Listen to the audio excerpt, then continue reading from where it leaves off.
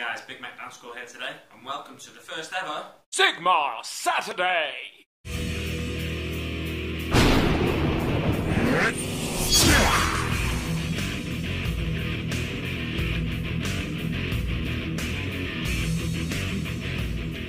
Way! Right, so yeah, this is Sigmar Saturday, and it's going to be I don't know how long this series is going to be.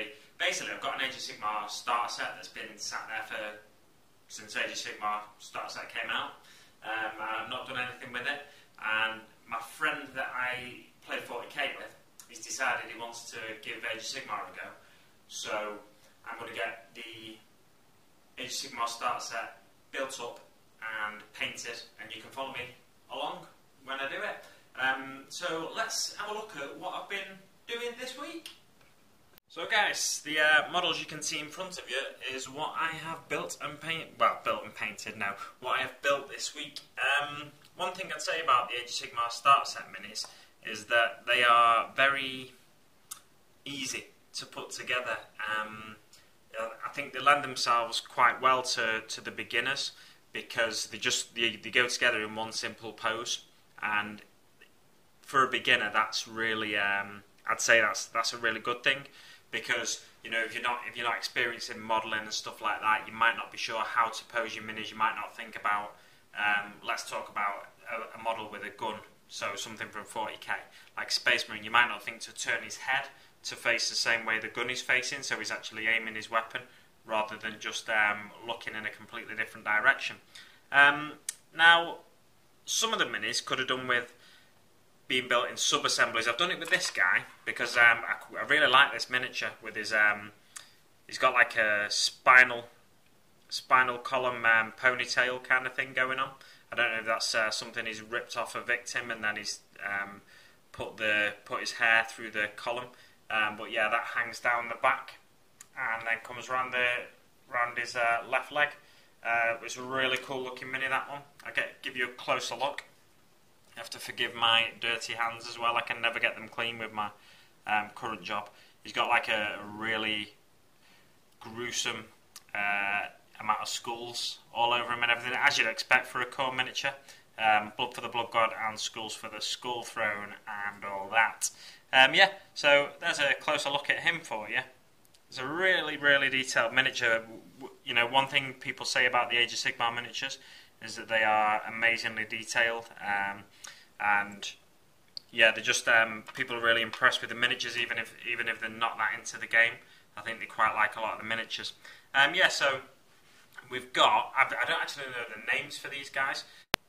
Okay, so I've just had a quick look in the instruction manual. These guys are Blood Warriors. These guys are Blood Breathers. He's a Blood Stoker. No, he's a Blood Stoker. He's a Blood Secretor. That's a Mighty Lord of Khorne, and that is a Kogoroth. Yeah, so the really, really coolly detailed miniatures. This guy's got a load of... I just snapped something on him. Never mind, I'll fix that at a later date. That's really... let's see if we can get a bit of focus on there. Yeah, so this bit I've just snapped.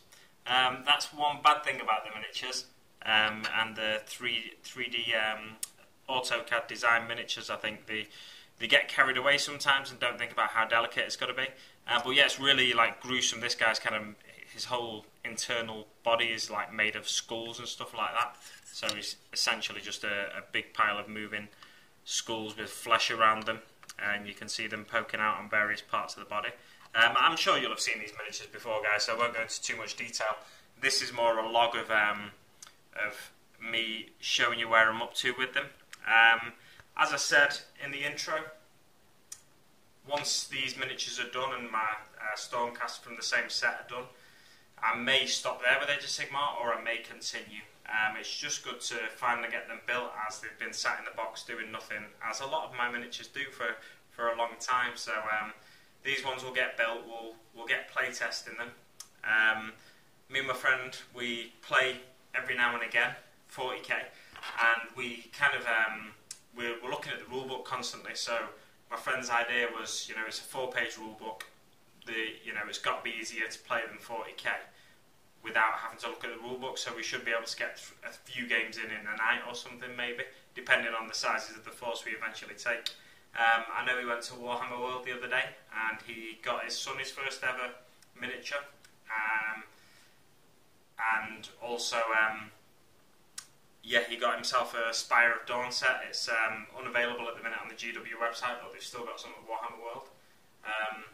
So he popped there, got himself that. He's going to build up the elves in that, and then we'll probably play Chaos against Order. And I'll let you know once we've had that battle how that got on and what I feel about the rules compared to the GW rules. Sorry, the 40k rules. So this is just the start of the journey, and we'll see how long the journey lasts. Thanks very much for watching, guys, and I'll see you on the battlefield.